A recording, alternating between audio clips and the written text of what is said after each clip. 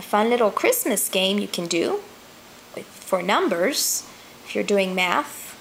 This month we've focused our whole schooling on Christmas.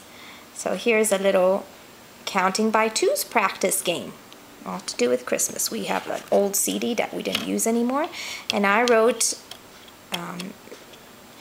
counting by twos numbers, 2, 4, 6, 8, 10, all the way to 24. And my little boy had to get these little pegs. These are kind of tricky. They're very small, so they take real focus and concentration to pinch. And every time he got one, for example, you start by 2. It was just a way to practice his counting by twos, and he pinches it onto the 2. Then the next one would be 4. And then 6, 8, 10, 12, all the way to the end.